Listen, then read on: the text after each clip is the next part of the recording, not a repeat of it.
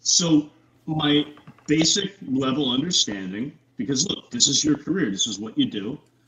My basic understanding of Comicsgate is this: Yeah. that we've seen a lot in culture, like the film industry, where these SJW themes get pushed, and it's led to a decline at the box office. Disney, other things, and that Comicsgate is, that in comics, that's what has happened over the last several years. Generally speaking, is that a. No, I mean Comicsgate isn't that. Comicsgate is the fact of the matter is that left-wing progressive activists have taken over comics. They've really implemented themselves. They've placed themselves in high positions in comics, and they gatekeep conservatives. If you express conservative opinions, you're out. And most of us just want to make comics. I'm not here to fuck around. I'm just here to make some comic books. That's what I want to do with my life. So because I was canceled, and I mean I was canceled. I wasn't fired. I was canceled. Okay, the way like Gina Carano was canceled.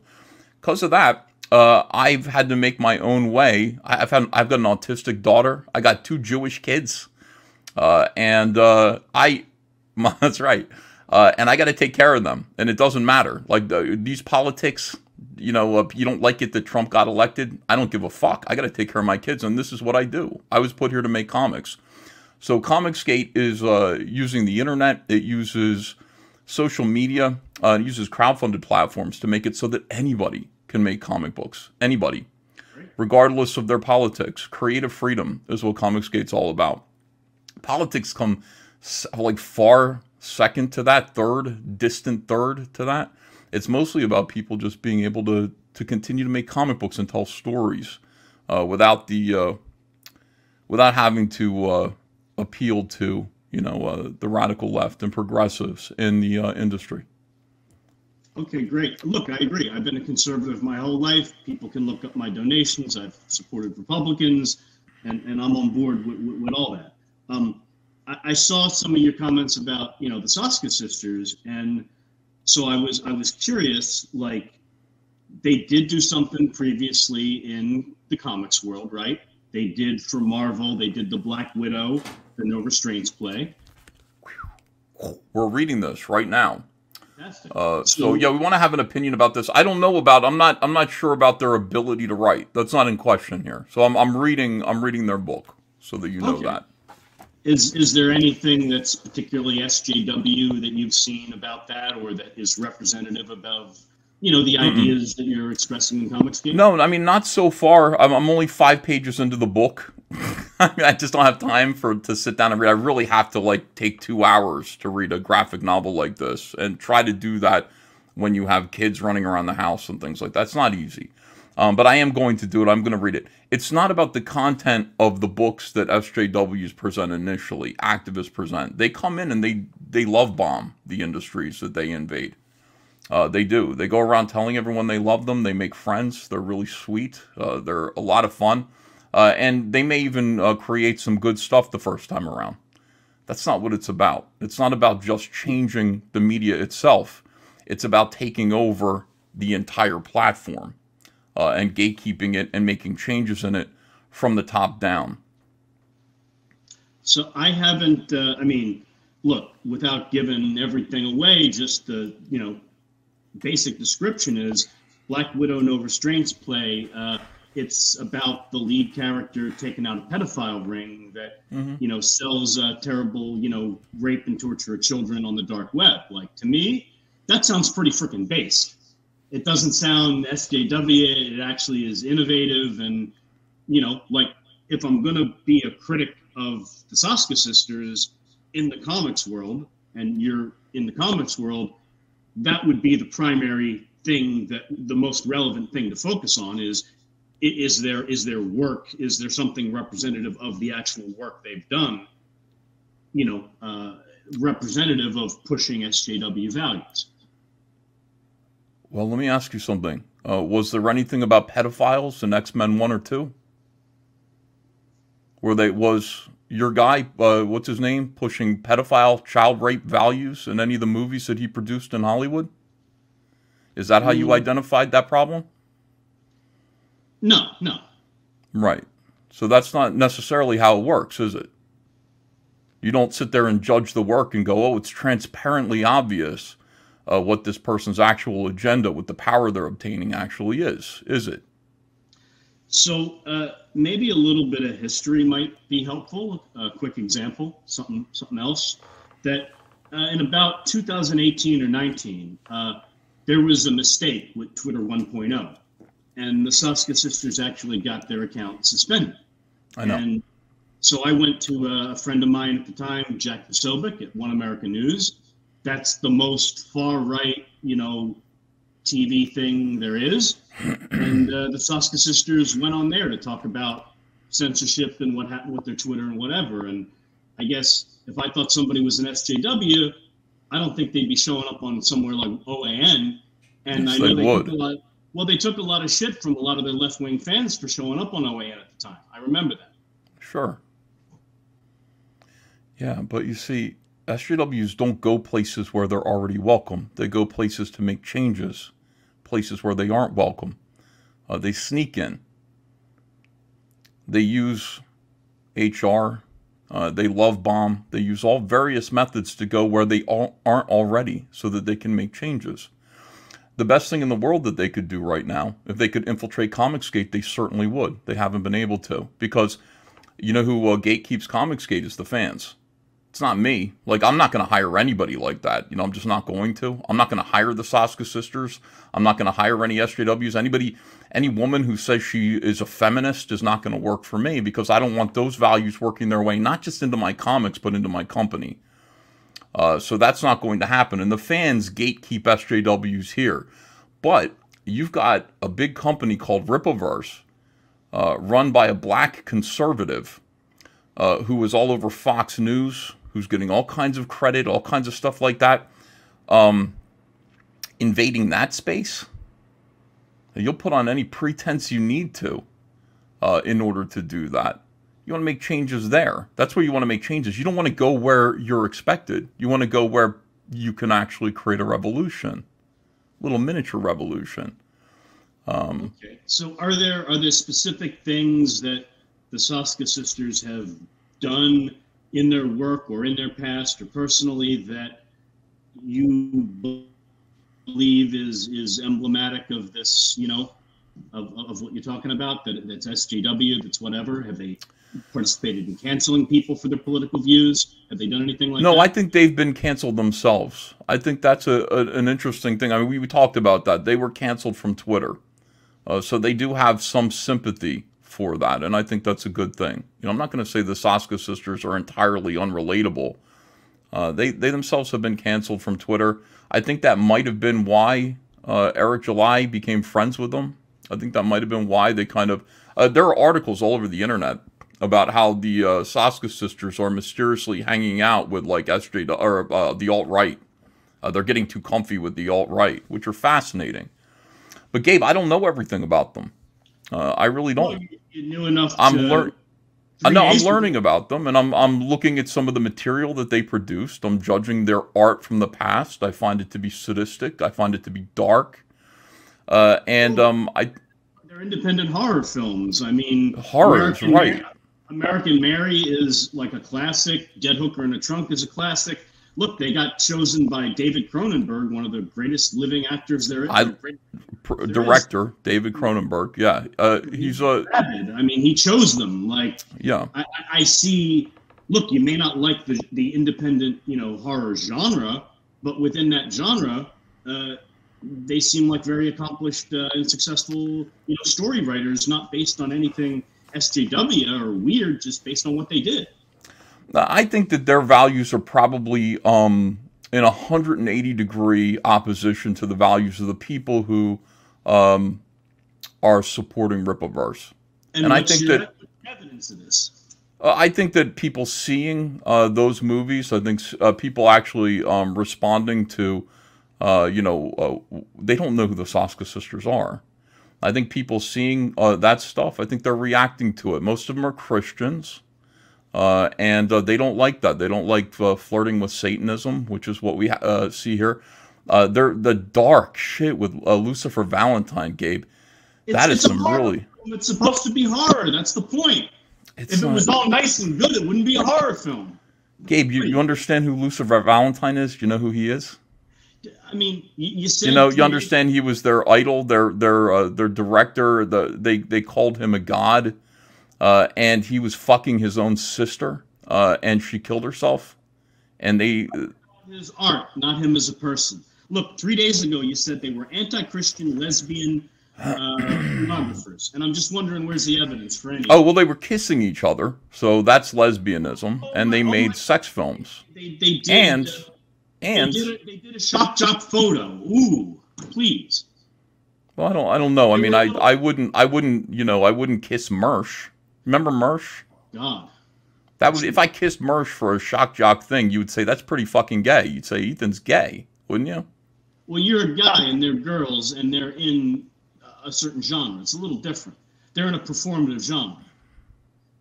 Did you cancel Mersh? Did you pull it? Did you take stuff away from him? Did you work to get him deplatformed?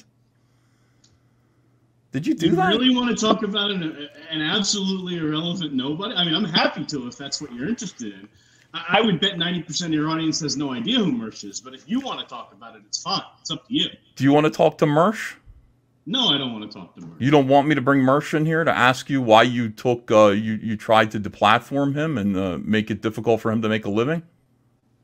I did no such thing. See, what I'm describing to you is SJW behavior. This is what I'm saying happens with SJWs. Do you want me to bring Mersh in here and you could tell him that he's a nobody who probably deserved to have that happen to him? You want to know what happened in 2 minutes? You give me 2 minutes, I'll tell you. Go ahead. Yeah. So after my film went viral, right, I put it out in October 17. It ended Bryan Singer's career. I did interviews all over the world, including I went on InfoWars. He saw me on InfoWars. I have my DMs open. He messaged me. He asked, would you come on my show? I looked at it. They had like maybe 500 subscribers. I kind of said, let me see, whatever. A couple weeks went by. He's sending me these messages. He's saying, look, we're really poor. We're just starting out. It would really help. He says he was a victim of child sex abuse, unfortunately. He said that publicly. I'm not outing him. He asked, he begged, he pleaded. He said, come on our little show. A few weeks later, I made the time. I called in for a half hour. I retweeted it. I boosted it. I did everything I was supposed to. He said, keep me up on things that are going on with child sex abuse in Hollywood. There was a lot of news breaking. It was a topic he was interested in. I said, okay, fine. I figured this guy's just starting out. He needs all the help he can get. Seems like a decent guy. I'll send him a news article every now and then. I'll let him know what's going on, right? A few months go by. The thing with James Gunn happens. A few months go by. He asked me about Dan Schneider, the producer, the big guy at Nickelodeon, had a lot of stuff going on. He wanted to do something. I told him how there was a bunch of pedophiles who'd gotten arrested at Hollywood who worked on Dan Schneider's stuff. I gave him all the links. I helped him put together the info. He made his first video that got like 100,000 views. It was a big deal for him. I was happy to help. A few months go by. Summer of 2018. The James Gunn stuff happens. Just like anything else, I let Mersh know this is what's going on. He didn't agree with it. I didn't argue with him, nothing. I just said, okay, this is what's going on. I'm watching the UFC. It's a Saturday night. Somebody sends me a link. And I don't know what the problem was, but he starts, and there's a video clip out there because I ended up clipping it, with my phone, where he's, hating on me for being Jewish, my faith. My faith is something I take seriously as a conservative, as somebody who practices my faith. I don't bring up other people's faith. I don't attack people on the basis of faith. But he's saying all this crazy shit. I clipped it. I just put it out there that, this is a hateful, crazy person. I never did nothing to him. And, that's it. Look, Ethan, I could have sent that clip to my attorney and told him to go to all the payment processors and all that stuff and gotten him completely off of everything. Did you go to his payment processors? Did you go to people who were sponsoring him and get his sponsors canceled? Zero. And in fact, today, in 2024, He still has his Patreon, his PayPal, all that shit, okay? Those are facts. Now, months went by, and I don't watch his show. I could give a shit less. But people that I don't follow would DM me, and they would say, oh, the guy was crying about you for an hour today. Oh, the guy was crying about you for a half hour the other day. And I'm thinking to myself, that's why I'm getting all these random people coming at me, hating me for me on my faith on my Twitter. Oh, that's why there's an alt account that Mersh runs that I know is Mersh runs because it's got, 10 tweets on it and 9 of them are promoting the show. And then the next 3 are coming in my mentions about me being Jewish, this, that, and the other thing. And after several months went by of this shit, and I didn't say nothing and I didn't do nothing, I said, you know what? What's the one way I can punch back to get this guy to just stop? Because he's going on like a teenage girl for apparently hours at a time, all the time, about me. What can I do to punch back to get him to stop? I said, you know what? He's living in Royce's house. He doesn't have a car. I feel bad for this guy. I don't know what his problem is. He's got drug and alcohol issues. You know what I'll do? He's still got the Revenge of the Sis Twitter. He'll always have that. I'll hit his personal Twitter. It won't affect his ability to make an income. He'll still have his PayPal, Venmo, all that other shit. But I'm going to finally punch the bully in the nose and say, listen, this has been 6 months. What about you bullying Ethan Ralph nonstop? Should he take something away from you? Does he have the right to do that? Like you're still going on about him several times a day? Does he have the right to do something to you? Can I answer your question about Mersh? Sure, go ahead. No, I'm just wondering if I answered that to your satisfaction. No, I'm not sure. I don't know because I don't know the whole situation. You could ask Mersh himself. If you wanted to ask Mersh, I would bring Mersh in here and you could explain to him what's going on here. See, I don't like conservatives who actively cancel other conservatives. I don't like that. I don't care what your religion is. I respect Jews. I was married to one. I have 2 Jewish children. That's not an issue with me. You're not going to be able to call me an anti-Semite, okay? That's not who I am. I just don't like when conservatives cancel other conservatives. I think it's the worst thing in the world, especially since we're hugely underdogged in society right now. And I understand some problems happen and things like that, but when you go to try to make it so somebody can't make a living, I don't like that. I just don't like it. And that's what I sense about you. That's what I see that you're kind of doing here, and I don't know why you're doing it. I mean, you took out Bryan Singer, you took out some like really dangerous people. So how about if you just stick to the dangerous people and leave conservatives alone? What do you think of that?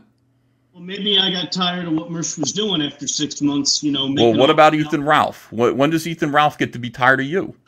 Okay, well, guess what? I never interacted with the guy. People can look on my Twitter prior to August of 22. I never mentioned the guy's name once, okay? Okay, wait. He came after me. Never mentioned his name. He starts saying all kinds of shit.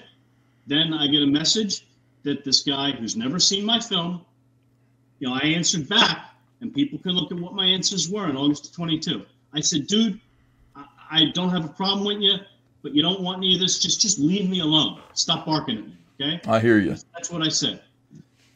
I get a message that this guy, then he goes on his internet show. He's all enraged and whatever. And people can look on the Kiwi Farms. They can find the summary in August 22. Because I had nothing to do with it. Somebody watched it and, people summarize the shows, okay? Yeah. And this guy, apparently, he went on for a half hour attacking my faith, which has nothing to do with anything, calling me, of all people, a Jeffrey Epstein type, saying that I'm a pedophile and shit like that. And I said, you know what? I left it alone. I said, that's fucked up, whatever. And then I saw who those Kino Casino guys were, because I wondered who the hell this crazy guy is. And I went who are to the Kino Casino guys? What do you mean who they are? Worski and PPP. Who are they? Like, what do you mean? Like, well, you see, who do they represent? Who are they to you? So after Ethan Ralph did what he did, I just said, well, who the hell is this crazy person? I went to YouTube, I typed in his name, and it pulled up their shows, and they were an internet drama show that made fun of them. And I throw them a $20 super chat every now and then. That's it. Yeah. That's the way things were for a long time. And then all of a sudden, October comes around with Hamas doing what they did in Israel. Yeah. And all of a sudden, I hear that this guy, this Ethan Ralph, is barking on Twitter and on his show saying all kinds of shit that I'm not even going to repeat that have to do with like me, my family, the shit that happened in Israel. And I said, you know what? That's fucked up. That's more than enough. And you know what? I'm going to punch back. And guess what? I don't hide behind anything. I'm transparent. If I report something, I say it's me. I reported it. And this is what I did. I don't freaking lie about anything. Gabe, you said in the message to me, you said, are you man enough to face me? Are you man enough to face Mersh? Yes or no? I don't want to deal with that guy. He's like a... Well, I don't want to deal with you. You don't have anything to do with Comicsgate. You're not here to make me any money. I don't know why we're talking. You want to talk about the Soska Sisters and say that I said some weird things about them? I mean, I don't know. How do you explain this? What is this here? Soska Sisters taking pics from the Luca Gore rape van of twin little boys on the street. So cute. That's legit twinning. What are they doing in the rape van taking pictures of other people's kids? Are you concerned about this? Is this a concern of yours? You're here to justify these two to me?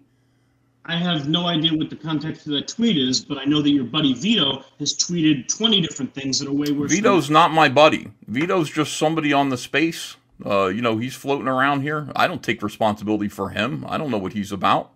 I don't talk about him. I mean, he's just Vito. People use him to attack me. But I'm just saying, what is this? These are your friends. It seems like you got criticisms of the Soska Sisters. My best friend, Vito. You got criticisms of the Soska Sisters based on not even having read their one thing in the comic world that seems pretty basic. Oh, I don't know. You know what? I've only read 5 pages. They're great. The story's good. Good job. Okay. I'm not talking about that. This is comics. That seems what matters is the work they put out. My concern isn't the comics that they're doing. My concern is that no, it isn't. My concern is that they're going to take a space and they're going to gatekeep more conservatives out, and then they're going to hire people like you who cancel conservatives. When did the Soska Sisters cancel anybody? Give me an example. I don't know. I don't know them that well. I see things like this. I'm showing you little bits of things. I'm saying, I remember I was there in the comic book industry when very similar people, people with similar politics. Real examples of what they did. You just make shit up. That's the bottom line. Well, I'm not making anything up. I actually show their film clips. I talk about their comments. I show their tweets. I'm not saying that... No, hold on. I'm not saying they have canceled anybody. I said that about you. You canceled people. I said you canceled people. I said the Soska Sisters are an awful lot. Their politics are aligned with what, the people who I saw break into comics and ended up canceling people. I said their politics are very similar. I said, you got to watch out. Where do they talk about politics? I see them as very unpolitical. I followed them on Twitter for 6 years. I don't see a goddamn thing about politics. They go to feminists in comics and entertainment events and point at signs that say women in feminism. What's feminism? They go to all those events to promote their shit like business people would, where the fans are. Oh, I don't see non-feminists going to feminist events. I don't see that and making a big deal of it. They go to the mainstream events too. Okay. Well, anyway, enough about the Soska Sisters. Are you willing to talk to Mersh? Yes or no? I got no reason to talk to the guy. I got no reason to talk to you, Gabe. I'm sorry, man. I appreciate your being here. This was a fun interview. I really appreciate your work on An Open Secret. But like I've established that you're somebody who likes to hurt people who believe things that I believe, and I got to protect myself from you. No, I retaliate when somebody attacks me repeatedly. I'm never going to attack you. That's not what I'm going to do. I respect your faith. That's not who I am. But you know what? I see what you've done. You've admitted to doing to conservatives, and I got to protect myself from you. And I don't want you coming around here and giving me a hard time and deciding that you don't like something I said and I could be a racist or something like that, and then attacking my payment processors. I don't like that.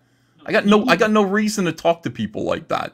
People who attack people on the basis of faith are not real conservatives, Ethan.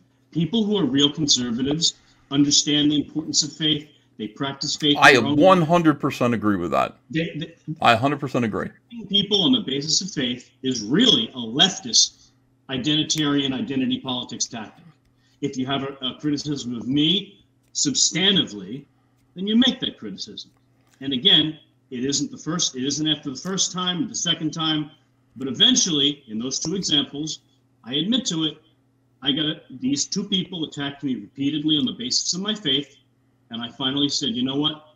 I'm sick of it. And in the case of Mersh, it didn't affect his money. It wasn't his payment processors. It was literally none of them. Gabe, did I treat you wrong here? Was I unfair to you? You gave me my ability to respond, and people can look on my Twitter. They can see the receipts. They can check out the timelines for themselves. If the chat has any questions about any of that, I'm happy to answer it. That's what I'm here for. Or anything else. I wanted to volunteer that before we cut off. All right, man. I appreciate your being here. I appreciate your being a stand-up guy and talking to Ethan Ralph, at least, not Mersh for some reason. But I'll hopefully see you around. Okay, take care. Yeah, Yaira looks great, and I think it's going to do amazing. Thanks. Take care. All right, there we go. Hey, Mersh, how you doing? Hey, pal. How you doing, cuz? I was hoping to talk to my good pal Gabe, but I know he said no. Can I do something real quick? Just since he said he never got me canceled, real quick. Sure. I want to just go ahead and show you a little something here. He said I went after him for years before he hit back. This is from 2018. And I want you to see, look at that, huh? Please report the linked tweet, ethnic slur and targeting of producer Gabe Hoffman. He did this for a year straight until he finally got my YouTube nuked on my Twitter. Your Twitter. I want to correct the record on a couple other things.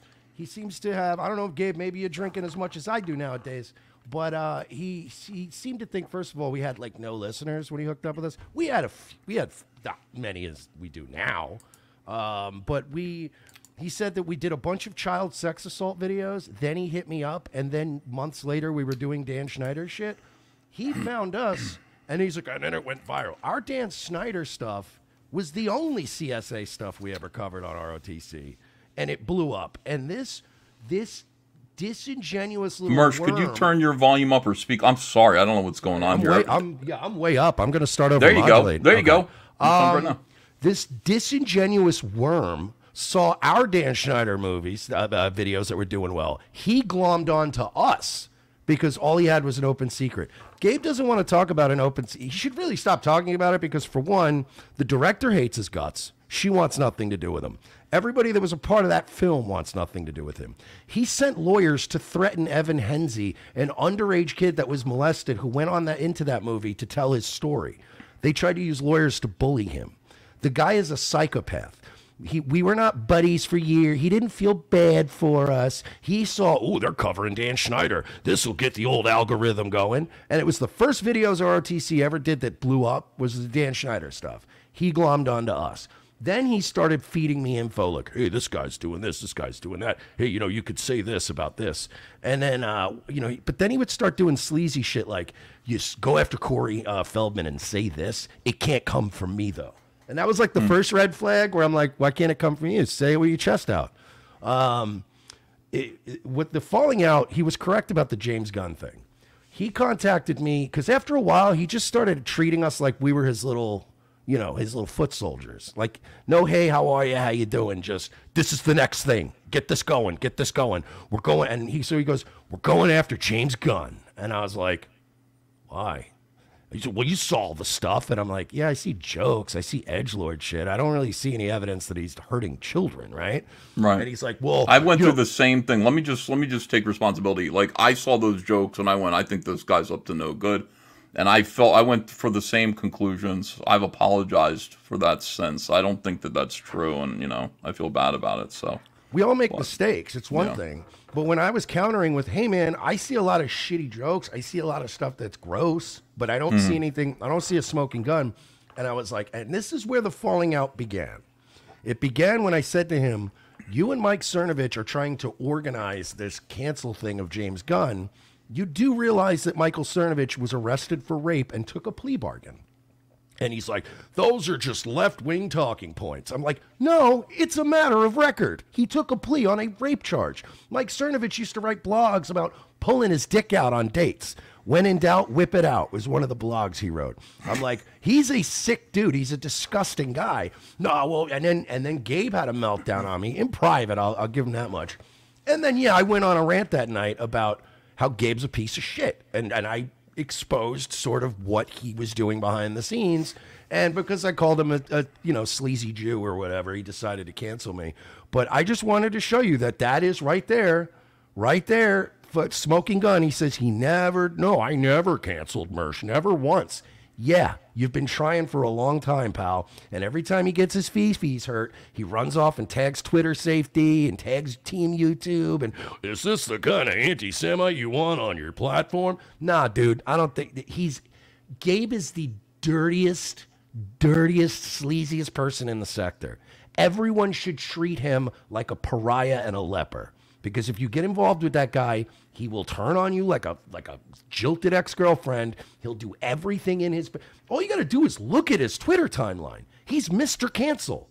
He cancels more right-wingers than he does left-wingers.